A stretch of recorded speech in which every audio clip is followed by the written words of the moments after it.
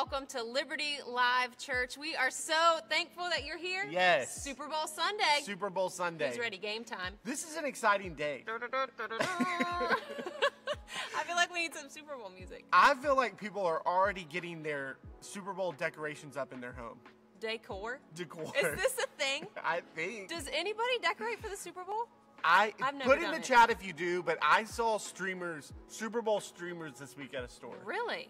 Yes. Hey, like little footballs and team colors. Absolutely. Okay, so we want to know where you're streaming from. Yes. Do you decorate for the Super Bowl? Yes, and also, Or partying? who are you rooting for tonight? Oh, big important question. Yes. Daniel, let's hear it. We didn't even introduce ourselves. I'm Daniel. And I'm Jenny. Welcome. Welcome to Liberty And Online. what's your name? Yes, we would love to know. We And just we do jumped want right you in. to get in the chat. But let us know who you're pulling for tonight, Yes. because I personally, Personally. I'm pulling for the Rams. Really?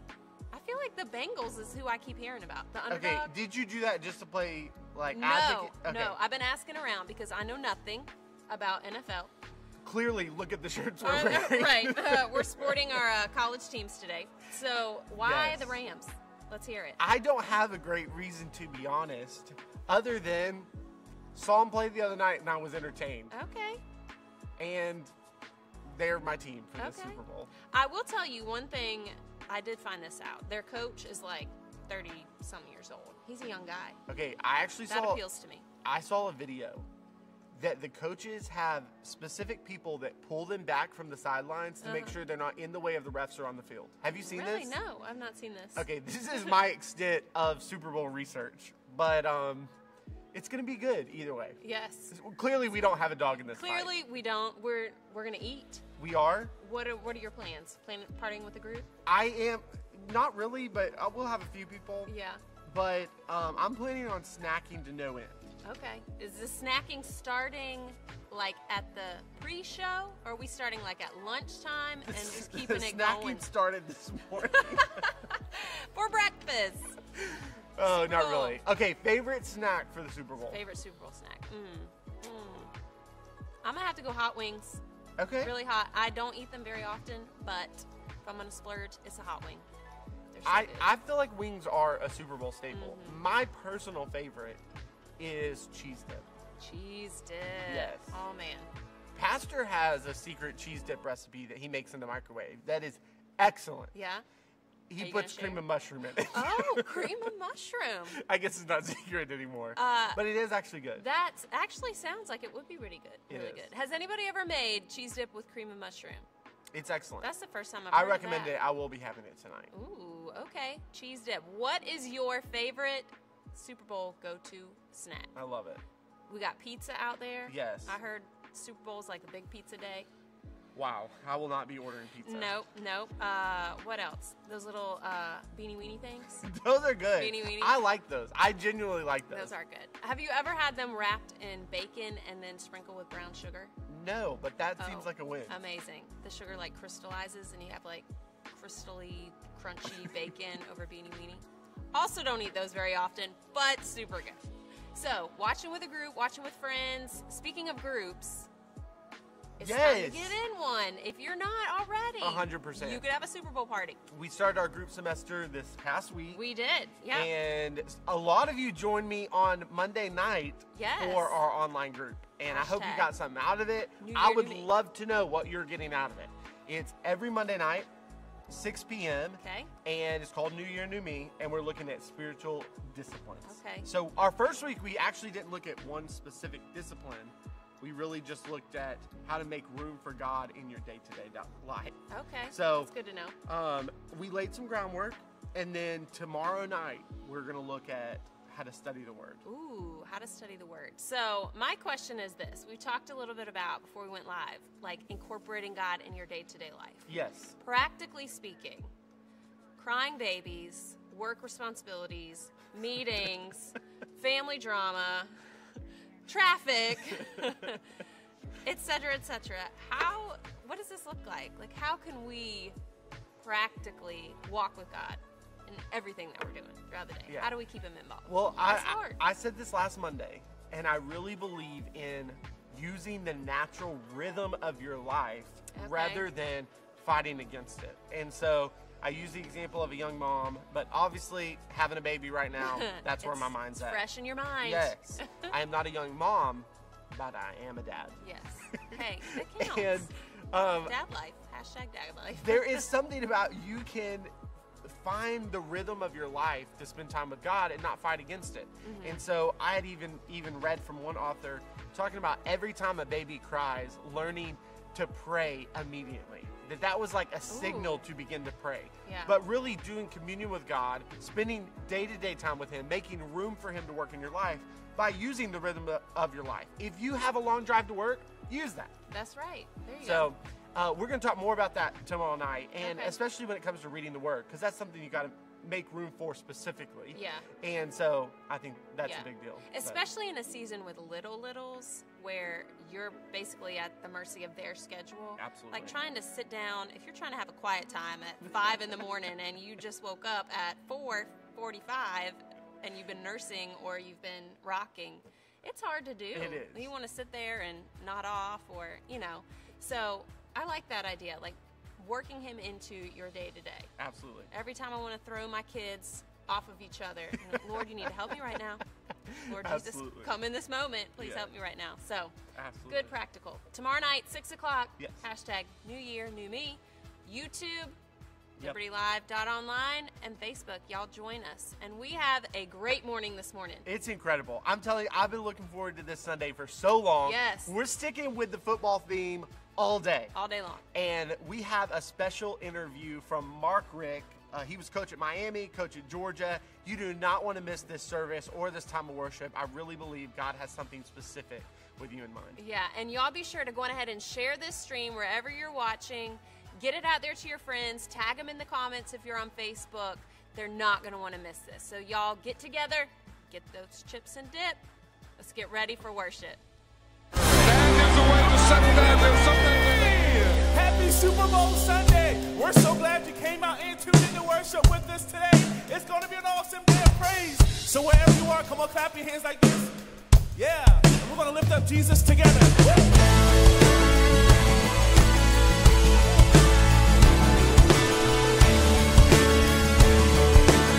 Come on, sing this out. Let praise be a weapon that silences the enemy. Let praise be a weapon that conquers all anxiety. So let it rise. Let praise arise. We sing your name in the dark and it changes everything. We sing with all we are, we claim your victory. So let it rise. Let praise arise. We'll see you break down every wall. We'll watch the giants fall. We cannot survive when we praise you. The God of breakthroughs on our side. Forever living light. With all creation cry, God, we praise you. Oh, we praise you. Oh, let faith be the song that overcomes the raging sea. Let faith be the song that calms the storm inside of me. Let it rise. Let praise arise. Let it rise. We see you break down every wall. We'll watch the giants fall. We cannot survive when we praise you. The God of breakthroughs on our side. Forever living light. With all creation cry, God, we praise you. Oh, we praise you. Oh, this is what living looks like. This is what freedom feels like. This is what heaven sounds like. We praise you. We praise you. This is what living looks like. This is what freedom feels like. This is what heaven sounds like. We praise you. Come Come on, let's lift it up. This is what living looks like. This is what freedom feels like. This is what heaven sounds like. We praise you, we praise you. This is what living looks like. This is what freedom feels like. This is what heaven sounds like. We praise you, we praise. We'll see you break down every wall. We'll watch the giants fall. You cannot survive when we praise you. The God of breakthroughs on our side, forever lifted high. Before creation cry, God, we praise you. We'll see you break down every wall. We'll watch the giants fall. You cannot survive when we praise you. The God of breakthroughs on our side, forever lifted high. Before creation cry, God, we praise you. Oh, we praise you. Oh, we praise you. Oh, we praise you.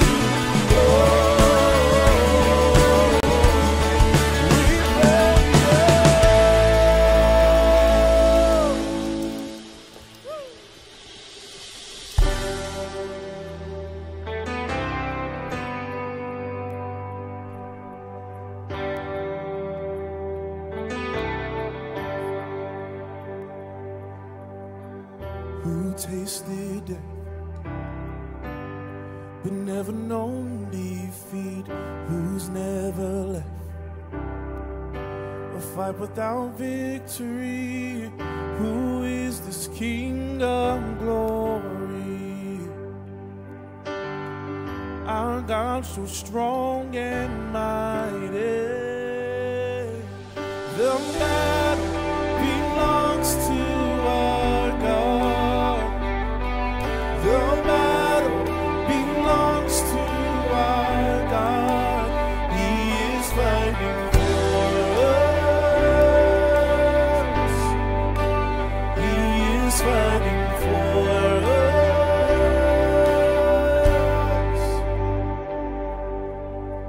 Who conquers fear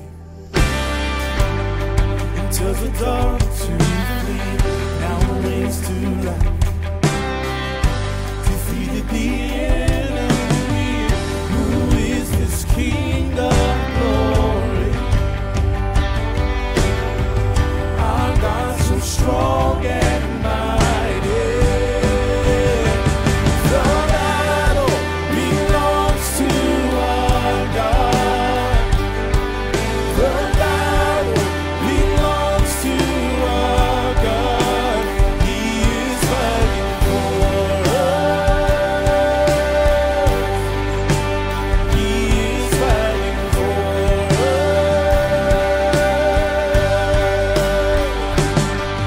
I lift my head in the battle, set my eyes on your face. My one cry is praise.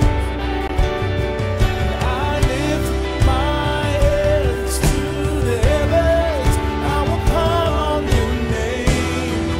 My one cry is praise. I lift my head in the battle, set my eyes on your face. My one cry is praise. I lift my hands to the heavens. I will call on your name. My one cry is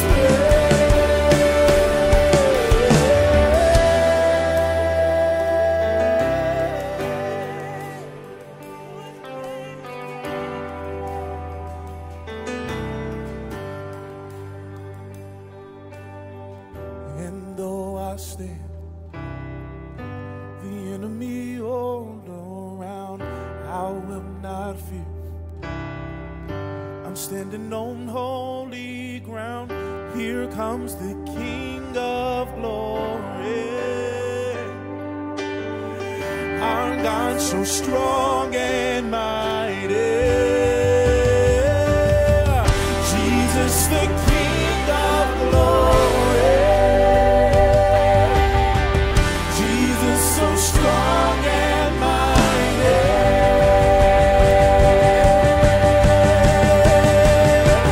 The battle belongs to our God. The battle belongs to our God. He is fighting for us. Yes, He is fighting for us. I lift my head in the battle, set my eyes on your face. My one cry is praise. I lift my hands to the heavens. I will call on your name. My one cry is praise. I lift my head in the battle, set my eyes on your face. My one cry is praise. I lift my head to the heavens. I will call on your name. My one cry is praise. I can sense the Holy Spirit moving in this place right now. Much like myself, I'm sure you guys came in fighting battles on your own, but I'm here to encourage you that we're going to echo what David said in Psalms 34, that I will bless the Lord at all times, and His praises will continually be in our mouths. So I want to encourage you that no matter what you're going through, that the correct and great response that you can have is worship to the King of Kings. He is the God who is fighting for you, and who cares? So come on, let's sing this out today. Come on, let's sing it. Yeah. Sing, I lift my head in the battle, set my eyes on your face. Come on, lift it up. My one cry is praise. Yeah. I lift my hands to the heavens. I will call on your name. My one cry is praise. I lift my head to the battle, set my eyes on your face. My one cry is praise. I lift my head to the heavens. I will call on your name. My one cry is praise. I lift my head in the battle, set my eyes on your face. My one cry is praise. I lift my head to the heavens. I will call on your name. My one cry is praise. I lift my head in the battle, set my eyes on your face. My one cry is praise. I lift my head to the heavens. I will call on your name. My one cry is praise.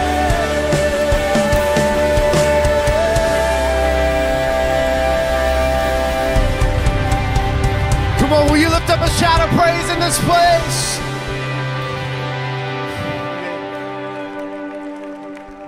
I'm telling you, Jesus deserves the praise this morning. Jesus deserves our praise. Come on, there's going to be a lot of shouting over football tonight. I said Jesus deserves our praise. I started getting concerned when I saw y'all coming in all these different jerseys, all these different teams. You know, I don't know that there's a more divided group out there seeing all these jerseys right now. Y'all are rooting for a lot of different teams. I'm afraid to even ask who you're rooting for tonight. We might start division right here this morning. You know what I love? We come from all different backgrounds, all different walks of life, root for every kind of team you can imagine. And yet we find our unity in Jesus Christ and what he's done. And there's probably a lot of you here this morning. Maybe you're invited here. Maybe you came to hear Mark Richt. There's a lot of you here this morning. You're like, I have no idea. Listen, I haven't been in church in 20 years. And I came in and y'all are shouting and hollering and got a football field in the lobby. And y'all are crazy. Wearing your team jerseys. Some of y'all maybe have never been to church. Maybe this is your first time to Liberty. I want to be the first one to say to you this morning, welcome home. We really believe there's a place for you here. We believe this is the church for you. We believe you were meant to be here. And so I'm just glad you're here. And you can take a breath. I'm serious. We don't take ourselves too seriously around here. And that's why we get dressed up on Super Bowl Sunday and we holler and we shout. And about the only thing we haven't planned on doing yet is dumping a bucket of ice water on Pastor. And by the end of this service, we might figure that out if he gets too fired up. So we're going to have a good time this morning. We're going to celebrate a Super Bowl tonight, so why not celebrate Jesus right now? And if it is your first time, we'd love for you to fill out a red card. They're in the seat back in front of you. You can fill that out. Pastor's going to let you know what to do with it later on in the service, but we're just thankful that you've joined us this morning. I really believe no matter who you are, where you're from, God has a word for you this morning. He has a word for you. And so if it's okay, I want to pray for you right now, and then we'll hear from Mark Richt together. God, we love you. We're thankful for you. And we just come genuinely before you saying we need to hear from you today. I know there might be some reservation in people this morning. Maybe they're not used to church, haven't been here before. But God, I just pray you'd break down all those barriers.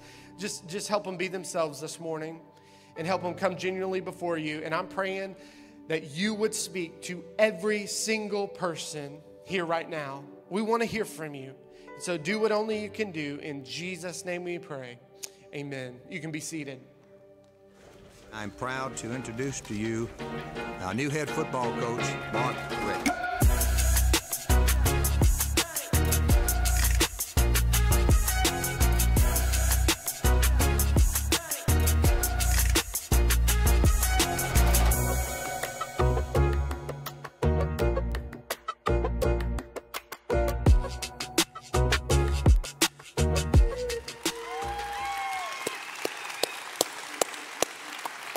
Well, I tell you, it's Super Bowl Sunday, and our special guest today is Coach Mark Richt. I want you to know he's one of the winningest coaches in college football. 2 national championships at Florida State, 2 SEC championships, 5 SEC East Division championships, voted twice Coach of the Year in the SEC and then in the ACC, and then Walter Camp, Mr. Football himself, Coach of the Year. Come on, give it up for Mark Richt being here today. I want to welcome not only Coach Richt, but all of our campuses, those of you who have joined us online. We had an incredible first hour, and I can't wait to see what God does this hour. So let me just say it's Super Bowl Sunday, and on the count of 3, I want you to shout out who you're pulling for, who you want to win the Super Bowl. Are you ready? 1, 2, 3. Rams. Washington and Dallas is not in the Super Bowl. I don't know. Y'all got to get this figured out. But, Coach, you have some coaches and players in the Super Bowl tonight. So tell us about those guys. Well, all these guys I had the blessing to recruit and coach. And, of course, you start with the quarterback, Matthew Stafford. I had a chance to recruit him out of Dallas, Texas. Quick thing on that recruitment, his mom and dad, I think they went to Florida State when I was there, and had a chance to he liked a lot of the quarterbacks I had coached, so that kind of helped. But the thing that really got him was his girlfriend, who was 2 years older than him, was already at Georgia. That'll do it every time. So that's how we got met. But no Sean Moreno, I said no Sean Moreno. Sony Michel, the running back, recruited and coached. Leonard Floyd, the defensive end, outside linebacker. Then Thomas Brown played running back for me, but he's the running backs coach for the Rams and the, I think, assistant head coach. Then a guy named Nick Jones played center for me at Georgia, and he's a quality control coach there. So 5 former Bulldogs, so we got to be cheering for the Rams. Absolutely. Well, you're talking about those players. Tell us a little bit about your playing days and then how you got into coaching. Right. Well, a lot of people know I coached, obviously, but not many people knew that I was a player, too. And went to Boca Raton High School in Boca Raton, Florida. Was first team All-State. I mean, I was a great football player. All you had to do is ask me, and or ask my mom. But so anyway, I did get a chance to get recruited to the University of Miami, and not everybody knows this, but Coach Saban recruited me to Miami, and people are like scratching their head on that one. But it was actually Lou Saban, not Nick Saban, who recruited me there. But I remember being in his office just a couple weeks before signing date, looking in the Miami Herald, and I was a quarterback, as I mentioned, and he told me I was going to save the program. Miami back then, the U was not the U that it became. 5 national championships in 20 years. The U was about to quit football when I went there, but Coach Saban said I was going to save the program, so I believed him. But I'm looking at the newspaper, and I said, "Hey, Coach, there's a guy named Mike Roderick, quarterback / defensive back from Choctawhatchee High School. Tell me about him." He said, "Don't worry about him. He's a DB. You saw that slash." I was like, "Okay." I go, "What about this guy? Jim Kelly, East Brady, Pennsylvania. Quarterback with no slash next to his name." And I said, "What's up with him?" He looked me straight in the eye and said, "Mark, somebody's got to back you up." I was like, "Good thinking, Coach." But anyway, I had my plan. I was going to start as a freshman, All-American my second year, win the Heisman my third year, be a first-round draft pick, leave after 3 seasons. So the only problem with that plan was that guy named Jim Kelly started living my life for me. And so as it turned out, I started doing things I never dreamed I'd do. Let's just say I was a All-American candidate in the nighttime games. I won't go into too many details. But I also had a summer school roommate who was probably a Heisman Trophy candidate at the nighttime games. He was a guy looking for a fight, a guy looking to get drunk, just kind of a mess. And I was about going down the same road he was, thinking we were going to have one whale of a summer because we had different roommates in the summer. So anyway, he shows up after 2 weeks at home, a different guy. He has this peace about him that I just couldn't understand. I was like, "John, what happened to you, man?" He said, "I found Jesus." I said, "What are you talking about?" And then he started showing me some things in the scripture, and I'm like, "Hey, this might be for me, you know." I got really attracted to him, especially his newfound peace in life, and he was showing me the scriptures, and I'm thinking this could be for me. But then I started thinking about it, and I'm like, "Man, what are my other roommates going to think about me if I do this? Or what's my girlfriend going to think?" So I was more worried about what man thought than what God thought, which was pretty stupid. But I think we all do a little bit of that from time to time, worry too much about what man thinks. Another thing was I was thinking, man, I don't want to be a hypocrite.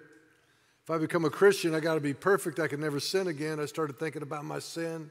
I'm thinking I could stop this sin here, and this sin I think I could stop. And I'm like, I'm not stopping this sin anytime soon. So I'm like, surely I'll just be this hypocrite. I can't be a Christian. And the third reason why I didn't do it was I'm like, man, if I become a Christian, God's going to send me on a mission trip somewhere I'll never come home.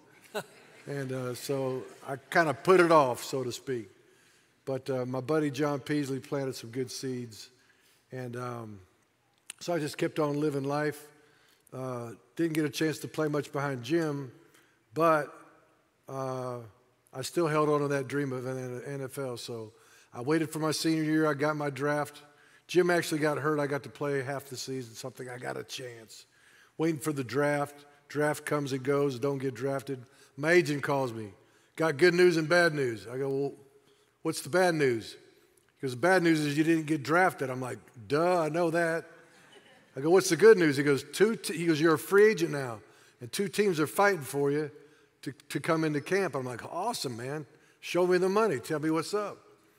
He goes, Pittsburgh Steelers want to give you 6 figures, 6,000.00. Thinking, wow, that's awesome.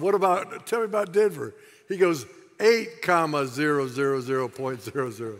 6 figures, baby. So I'm like, I'm taking the money. I'm going to Denver. So I go to Denver. I fly out there. The coach in charge of me has dinner. We sign the contract. And I go back to my hotel room. He goes, hey, tomorrow when you get up, we're going to go see Coach Reeves, who's the head coach at Denver at the time.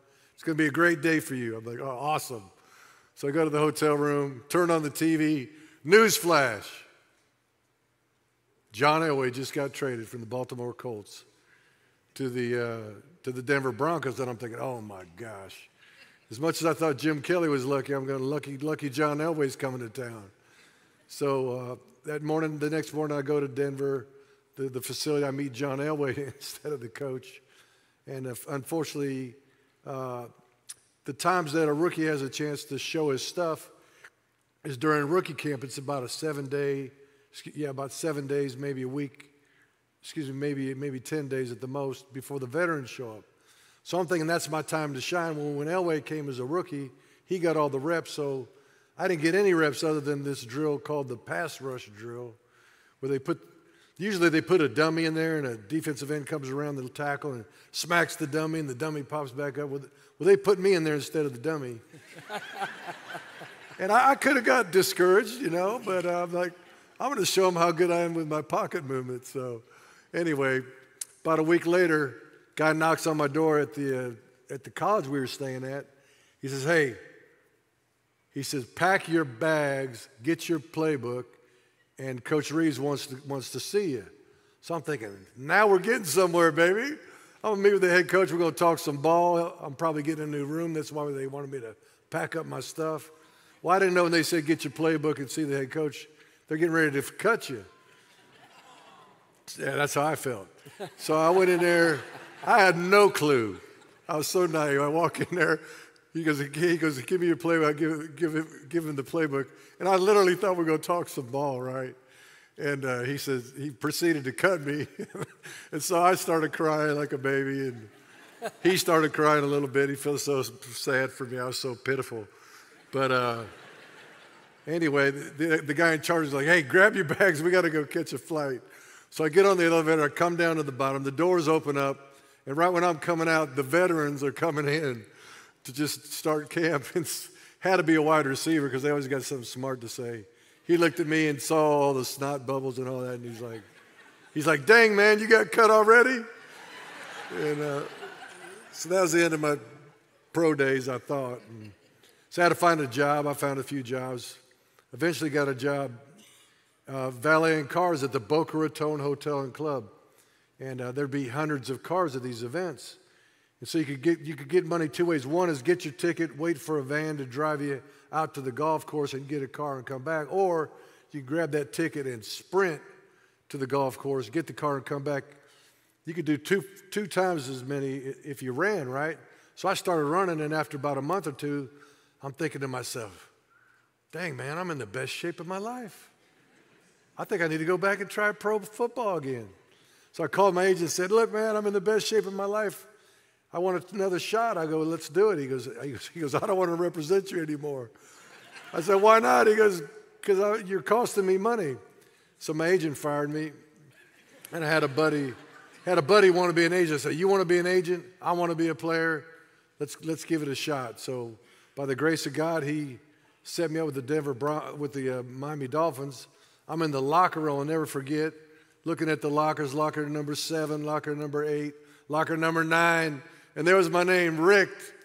Unfortunately, they had /Del Greco, which wasn't real good, and it was like with that white athletic tape and a magic marker, but even so, I felt respect because that was my high school and college number, and I'm like, this is awesome. Well, just then, Bobby Monica, the equipment guy, walks in. He goes, hey, are you Richt? I said, no, it's Richt. He said, whatever. He goes, you're number 9, right? I go, yeah. He goes, you're going to get cut. I said, I'm going to get cut. I just got here. He goes, every quarterback that wears number 9 gets cut. I'm like, yeah. I'm like, we'll see, bro. Well, then I start looking at locker 10, 11, 12, and locker 13. Who was that? Lucky Dan Marino. I'm like, I was the 4th best quarterback in the world at the time. Nobody knew it. About a month later, Don Shula was the head coach. Dave Shula was the quarterback's coach. We take a test on a Friday. On Monday, I go to the meeting. He goes, I got great news and bad news. I go, what's the great news? He said, you scored higher than anybody on the test. You beat out Don Strock, Dan Marino, Jim Crash Jensen. You beat them all. He goes, I go, what's the bad news? He goes, you got to get your playbook and go see my dad. So I'm like, oh boy, here I go again. I shed a couple tears and they sent me down the road. But after that, got a job as a bartender. Got fired as a bartender. They wanted me to clean the bar afterwards. So I'm like, surely I could do something besides this. So I tried coaching. Well, I sent a bunch of letters out, and of all places, LSU said I could come be their graduate assistant coach to help the quarterbacks coach. So I got my U-Haul packed. I'm going to Baton Rouge, and the night before I go, I get a phone call from the Bobby Bowden at Florida State. He wanted me to help him coach quarterbacks at Florida State. So I said, I'll do it. In year one, I won't go too far, Pastor, but you stop me. But year one, we had an open date. My first year there, and there was a lot of, Coach Bowden said, y'all could go home for the weekend, but you got to be back for the team meeting on Sunday to get ready for class and football practice and all that. So a lot of guys went home, a lot of guys stayed in town, and there was a party on campus that a lot of our players went to, and one of our players, Pablo Lopez, got in a confrontation with the guy. Guy brought a shotgun back to the party, and basically just want to make Pablo back down like Pablo made him back down for riding through the lot too quick in his car with his buddies. And so Pablo approached the young man, and the kid pulls the gun out, and Pablo kept walking and said, you're not going to shoot me, bro. Pablo had that, you know, he was a Cuban kid from Miami. Miami Vice was the show at the time, and he had that bravado, and he just kept walking and said, you're not going to shoot me, bro, because of pride. And the kid pulled the trigger and shot and killed Pablo that night. You know, you've heard a lot about, you know, when you got cut or when you got fired or when, you know, you went from one place to another. But in all of that, which would seem like loss, God was working all things together for good. Even this tragedy, God worked for good. And we've got a clip that we want to show from that era, some pictures, and I want you to watch this, and then we'll dive back into the story, okay?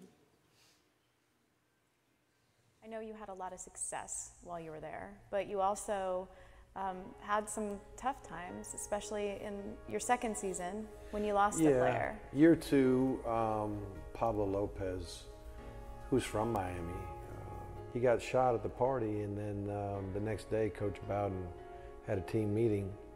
And I was in the room as the graduate assistant coach, and Coach Bowden basically said a lot of things, but he said, man, I don't know where Pablo is. I don't know where he'll spend eternity. And he basically presented the gospel to the team and said, you know, God, you know, he sent his son Christ to die on the cross to take on all the sins of mankind, and if we just choose him, then, you know, he'll pay the price for your sin, you know, and give you a new life. You become a new creation and all that kind of thing. So he's kind of going through the gospel with the guys. And then he said, he goes, men, Pablo used to sit in that seat right there. He goes, you guys are 18 to 22 years old. You think you're going to live forever, just like Pablo. And he said, if that was you last night instead of Pablo, do you know where you would spend eternity? And so he's talking to the team, but I'm like, it's piercing me. And I was like, I know where I'll go if it was me last night, you know. I go the next day and knock on the door, and he's like, hey, buddy, how you doing? And he calls you buddy when he's not sure your name is. And so anyway, I went in there and prayed to receive Christ. And then I just began to try to obey, just kind of love and obey God from that point on. It was truly, you know, really was a life-changing experience. My old sin nature I was born with was eradicated through the blood of Christ, and I did become the new creation that you read about in the New Testament. Praise God for that testimony, amen. So Coach Bowden obviously meant a lot to you, influenced you. It was a defining moment in your life. Right. And now you have influenced thousands and thousands, and not many people make it in the NFL. So when these guys, they get to the end of the road, what now? And you've been like a father figure to them. In fact, he's too humble to tell you, but when I picked him up at the airport yesterday, his phone was just blowing up with calls. And on Father's Day, he says it's the busiest day of the year for his phone because of all these players who look to him like a father, and you look to Coach Bowden. And so, just the importance of influencing and raising up men and women who can change the world. Well, I had the blessing of speaking at Coach Bowden's funeral, and the thing, my departing shot, basically, my parting shot was this. When Coach Bowden went to heaven, God didn't ask him how many national championships did you win. God asked him, what did you do with the young men I put under your authority?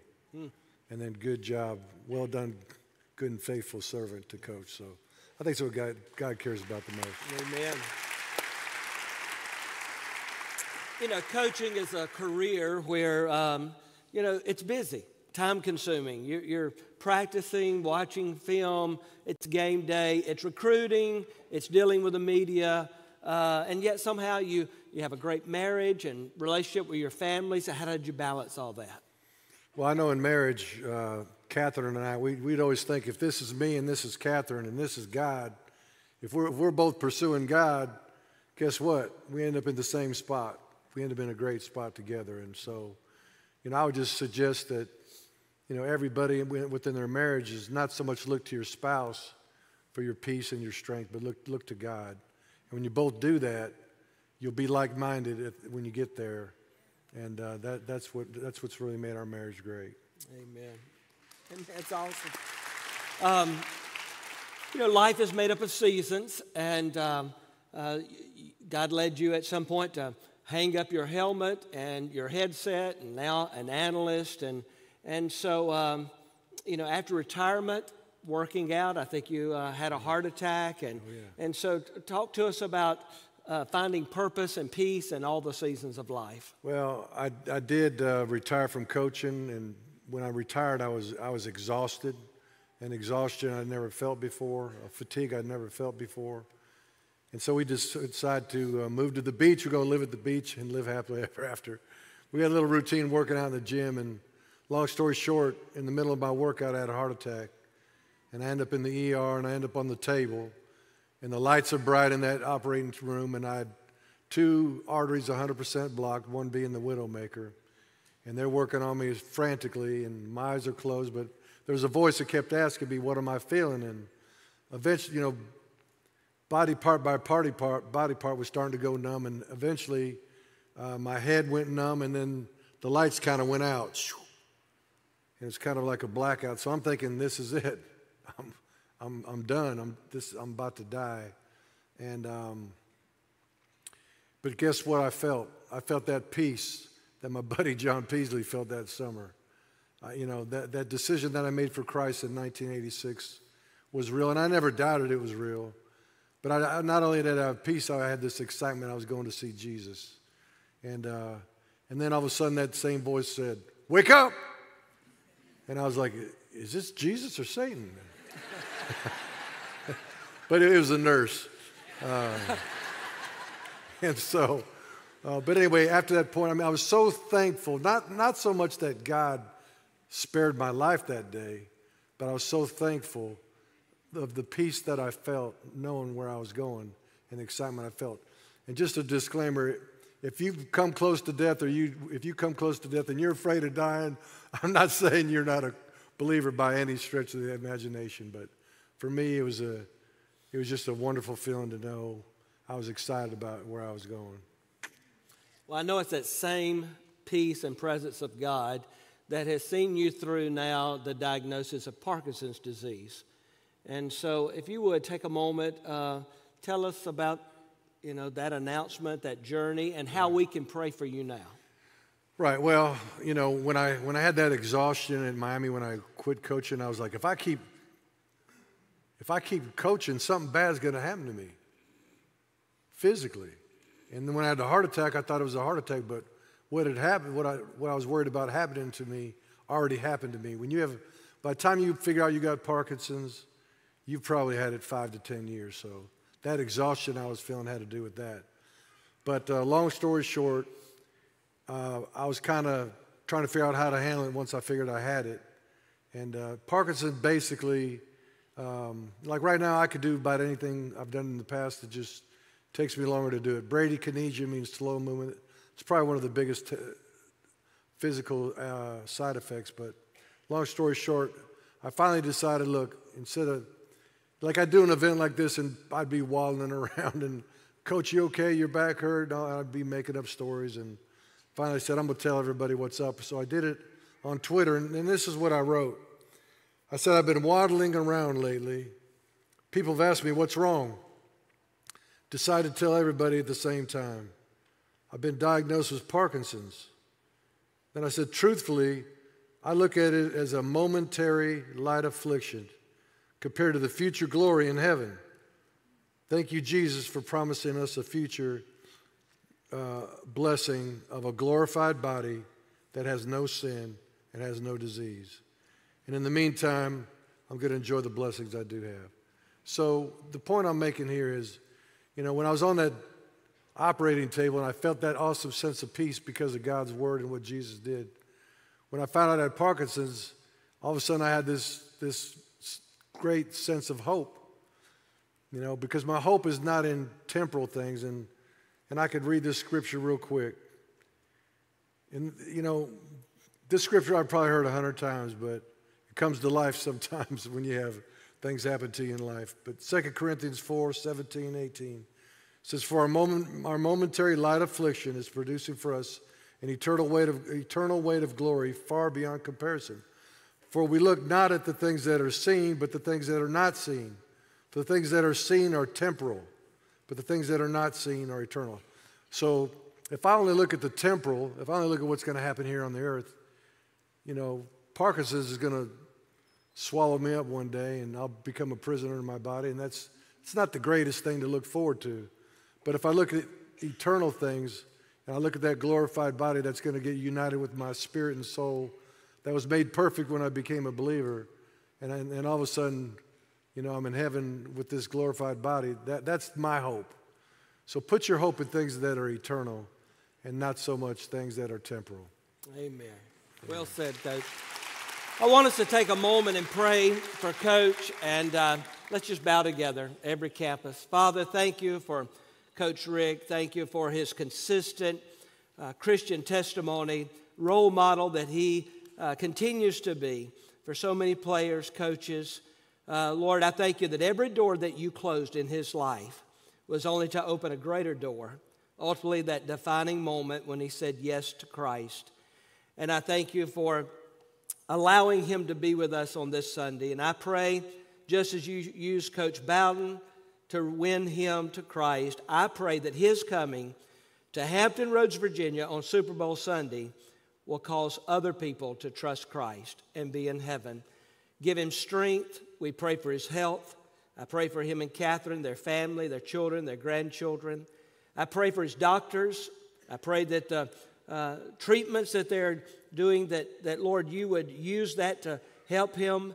But you're the one who created his body. You're Jehovah Rapha, and we pray for health and healing, that he will continue to be able to influence many more lives to put their trust in you.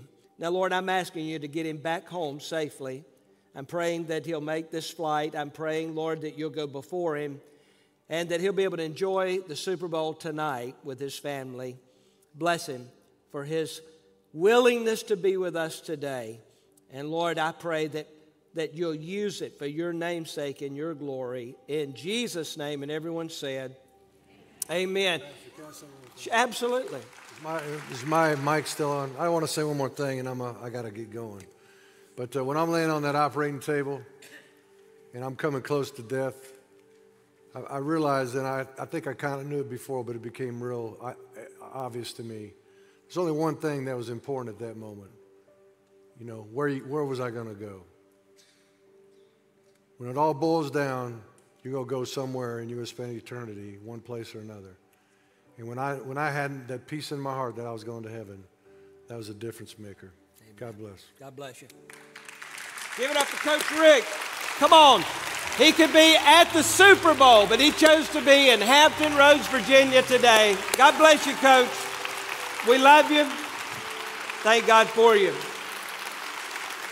I'm going to ask you to be seated, every campus and location. You know, one day, the game is going to be over.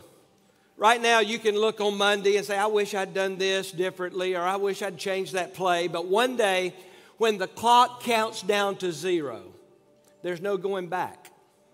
There's no changing anything at that point. And so on that day, the one decision that you will wish you had made is that you put your trust in Jesus. And right now, the devil's going to try to get you to make excuses. Everybody say excuses. The devil's going to come to you and say, listen, you're just as good as the people who go to church. And that may be true, but we don't compare ourselves to one another. We compare ourselves to a holy God, and only Jesus lived a perfect life. Another excuse, well, they're hypocrites in the church, and you heard Coach say that. That was one of the reasons he put it off. And I want you to, don't you think the pastor knows that there are hypocrites in the church? They're hypocrites in every walk of life. There are bad cooks and bad restaurants, but it doesn't keep me from eating. Can I have an amen? Some people say, well, I'm going to wait. What are you waiting for? God to write another Bible? Jesus to come and die again on the cross? Some people say, well, I'm not worthy. That is the whole point. That's why Jesus came, lived a perfect life that you can't live, and he laid down that life for you. No one is worthy, only Jesus. You say, well, I can't live the Christian life. You remember Coach saying, hey, I won't be able to live a life and not sin again. Hear me. It's not about rules. It's about a relationship. On Judgment Day, Jesus will say to many, I never knew you. The word know is the same word where Adam knew Eve, and she conceived and bore a child. God wants to know you, have a relationship with you intimately. It's not about rules. It's not about do's and don'ts. Right here, you say, I'm too busy. You're not too busy to go to work, go to school, go to a ball game. One day you're not going to be too busy to die. Here it is. I have my own religion. Well, let me tell you the problem with that. It's not the Baptist way, the Methodist way, the Catholic way, or a religious way. Jesus said, I am the way, the truth, and the life. No one comes to the Father but through Jesus. So your way won't cut it. You say, well, I'm not ready to join the church. I agree. You need to trust Jesus first. You say, well, I've tried but failed. You may have tried good works. You may have tried morality or religion, and that will fail you. But Jesus never fails. And then you say, well, I like my life the way it is. Maybe so, but will you like your life in 20 years, 40 years? You stay on this trajectory of where you're headed. Are you going to really like where you're going to end up? You know, Coach said, when Pablo died, and Coach Bowden said, what would you be if you had died? He said, I knew where I would be. I would not be in heaven. And so I want to encourage you, don't listen to those excuses. Let me tell you, one day you're going to watch your last Super Bowl. Tonight will be the last Super Bowl that some people watch. They will not live to the next Super Bowl. One day you're going to watch your last football game, basketball game, baseball game, hockey game. You're going to go on your last fishing trip or hunting trip. You're going to play your last round of golf. And the sun is going to set on your life. And all that will matter when that time comes, not whether or not you have a national championship, not whether or not you've been voted Coach of the Year. The only thing that's going to matter is whether or not your name is in God's record book. Listen, tomorrow's Valentine's Day. Guys, I'm trying to help you out. Are you listening? And everybody knows how this couple thing works. You know how it works? Someone makes a proposal, and someone says yes. And on the cross, Jesus demonstrated his love for us, that while we were yet sinners, Christ died for us. And he has made the proposal. All you have to do is say yes. Romans 10:13 says, for everyone who calls on the name of the Lord will be saved. Now, it doesn't say everyone will be saved. No, only those who call on the name of the Lord. Only those who say yes. And so I want you to bow with me for prayer. Every campus, every location. It is the most important time in the service. Please don't move around. I want you to experience the defining moment like Coach Rick had, right there with Coach Bowden. Just pray something like this in your heart. The words are not as important as it is the attitude of your heart. God looks at the heart. Just say, Dear Lord Jesus, I believe that you are the Son of God, that you lived a perfect life that I cannot live, that you died on the cross to pay for my sins, that you were buried, and on the third day rose from the dead. Forgive me, save me, give me assurance that when I die, heaven will be my home. Thank you, Jesus, for giving your life for me. Right now, I give my life to you. In Jesus' name. And everyone said, amen. Now the Bible says, heaven rejoices. And I want us to do some rejoicing right now because of those who prayed that prayer. And I want you to find the red card. Everybody get your red card out. You getting the red card out will encourage somebody else too. So don't make them feel like the only one. Everybody grab a red card, all right? And let me tell you, we want you to put your name on it. We want you to tell us what decision you're making. But on the back, there's a box, box 1. And if you prayed that prayer and meant it, I want you to write the word yes. Everybody say yes. If you said yes to Jesus, if you received his offer, his proposal, you're entering into a relationship with him. You're trusting in him plus nothing else to get you to heaven. Just write yes right there, box number 1. And then, you remember I used the analogy that somebody makes a proposal and somebody says yes. Well, the sign of marriage is a wedding band, a wedding ring. And that lets everybody know I'm not ashamed to be the husband of Miss Tammy. It lets everybody know I'm not ashamed to be married to her. And baptism is the sign that you're not ashamed to be a follower of Jesus. And so in box number 2, next Sunday, we're going to have a special baptismal service. And if you would like to follow in baptism or just want more information about it, write down baptize, all right, in box number 2. If you're watching online, you can text yes in box 1 to 40371 or write the word baptize in box number 2. Just text it to 40371. Have you got it? Box 1, yes. Box 2, baptize. And we want to help you take the next step. Are you glad you came to church today? Hadn't it been an incredible time? So here's what I want us to do. We are going to stand and I'm going to pray. And then after that, we're going to sing a song, a time for you just to reflect. And the altar at every campus will be open and you feel the freedom to come and kneel and pray throughout the song. If you're watching online, make that very place an altar of prayer. And I hope you won't be in a hurry today. We have shortened the service, giving you time to fellowship with one another. In fact, here's what I want you to do at every campus. This is so important. Don't miss this. Once you have this filled out, all right, yes, box 1, baptize box 2. There are tables with balloons out in the gathering area at every campus. Please take it by there and drop it off so we can make sure and follow through and get you the materials that you need. I know that someone's got to get to work or you're in a hurry. You're like, Coach, you got to catch flight, you know. And so if you can't go by the table, just put it in the basket at one of the doors. Have you got it? Take it to a table with the balloons.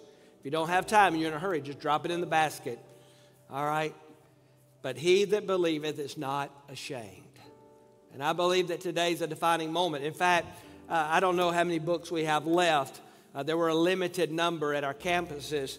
But the book is called Make the Call. All through life, you got to make decisions, make a call. Or it doesn't matter what the fans think or what everybody else thinks. You're the leader. You got to make a call. And it says right here, game day wisdom for life's defining moments. And I promise you, for those who said yes to Jesus and those who want to be baptized, you will never regret that decision. Let's stand. Every campus, every location. Let me pray for you. And then we will sing and the altar will be open. Father, I thank you for this day, Super Bowl Sunday. Thank you for all the coaches and teams that have come.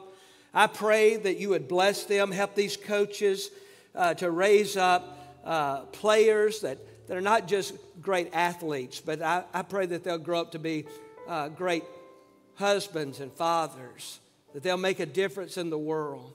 I pray for these students, this next generation, that they'll know Jesus, that they'll change our communities, that they'll change the world for Christ. I pray for every one of our members, wherever they are in the workplace, to be like Coach Richt.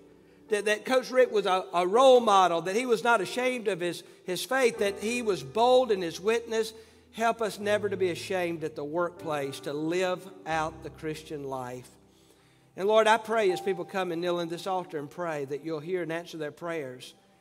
There are people who, Lord, they're going through health challenges and relationship challenges and financial challenges, and whatever it is, I thank you that our God is big enough to handle it, and that you'll give them that same peace that only comes from your presence, that you'll see them through this. We pray it in Jesus' holy name, and everyone said, amen.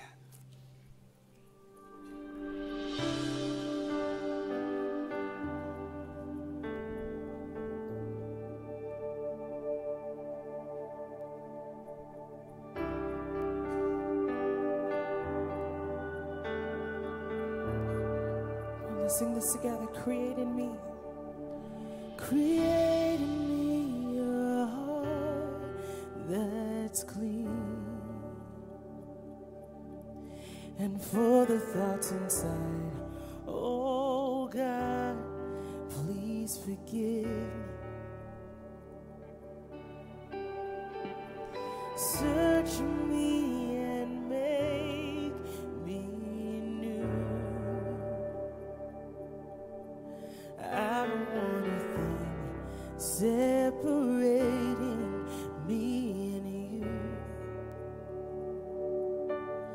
I want more of you and less of me. More of you and less of me. Jesus, I just wanna be like you. I wanna be like you. Set me on the righteous path, and if I get lost, loving mercy leads me back. All my life set on this truth. You say, blessed are the pure at heart, for they will see. I want more. I want more of you and less of me. More of you and less of me. Jesus, I just wanna be like you. I want more of you and less of me. More of you and less of me. Jesus, I just wanna be like you. I wanna be like you. Every day of my life, I wanna be like you, Jesus.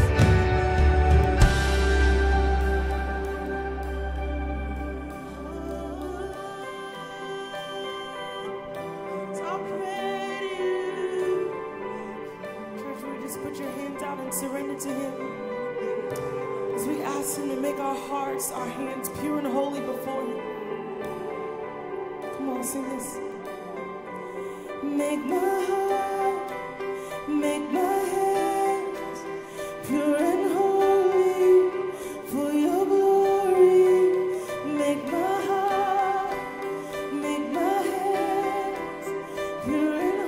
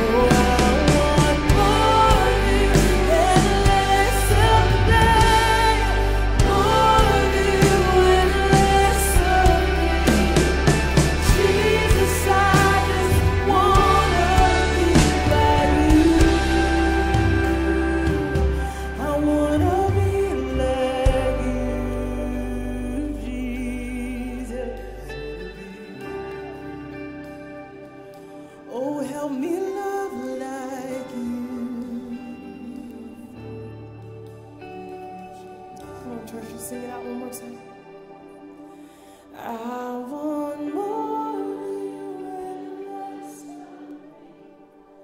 More of you and less of me. Jesus, I just wanna be like top red cup. I want more of you and less of me. More of you and less of me. Jesus, I just wanna be Jesus.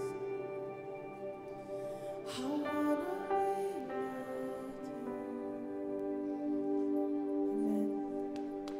I hope you enjoyed that testimony from Mark Richt. If today is the first time that you've heard about Jesus, the gospel, and maybe taking your next step of faith, and you want to learn more about how to do that, please let us know. You can visit us online at libertylive.church/connect, or if you've got your phone on you, maybe you're watching on YouTube, just pull out your camera, scan that QR code on the screen. We've got staff here that want to pray with you, that want to help you take your next step, maybe answer any questions you might have. So please don't hesitate to let us know how we can do that. Following Jesus is one of the most exciting things, you'll do in your whole life. And on this Super Bowl Sunday, what an incredible decision that would be to make. Don't forget, tomorrow night at 6 o'clock, Daniel Etheridge is going to continue the hashtag New Year, New Me series. So join us again right here on libertylive.online, on Facebook or YouTube. And then we hope to see you again next Sunday at 9 or 10:45 a.m. Y'all enjoy this Sunday Super Bowl, and we will see you soon.